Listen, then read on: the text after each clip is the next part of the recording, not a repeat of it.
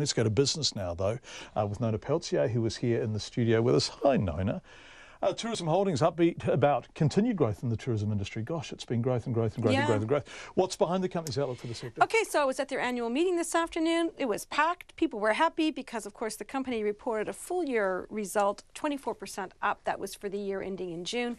They're saying that this year's full year profit is expected to be maybe up to 30% up on last year. Gosh. That's between 36 and 39.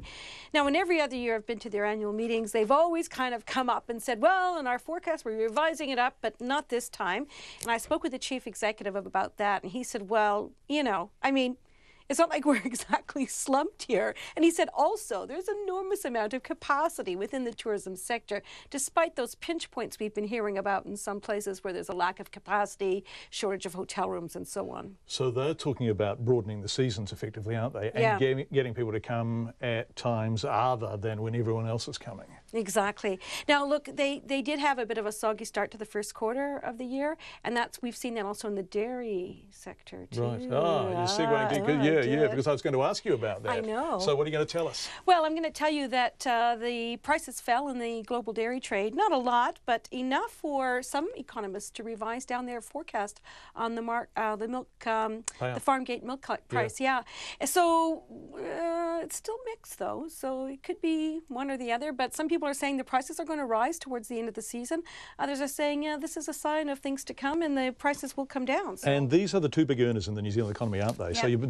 So tourism has surpassed, or did dairy go back when the prices went back up? They sort well, that's a tricky question, isn't it, John? And I'll tell you what, I'll know that when the GDP prices come out for the September quarter, which they haven't yet. Okay.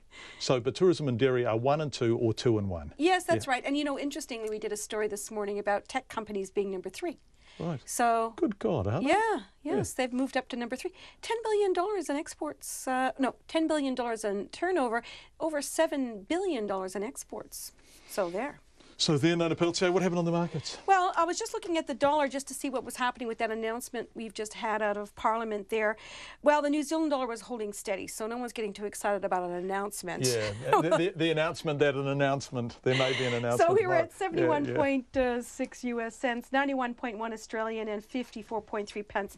Interestingly, the New Zealand Top 50 Index had another record close, but again, just barely 3 points up, 8,115. And what we've been seeing there is that the morning opens, it's the New Zealand investors, they're driving the market down a bit, but then the Asian market opens and boom, lots of buyers come back in. So every day it's a bit of a, you know, I don't know, teeter-totter? I'm not sure exactly how you would call that, but yo-yo, anything you'd like. Thanks, Nona. Really appreciate it. Nona Peltier, our business reporter here in Auckland.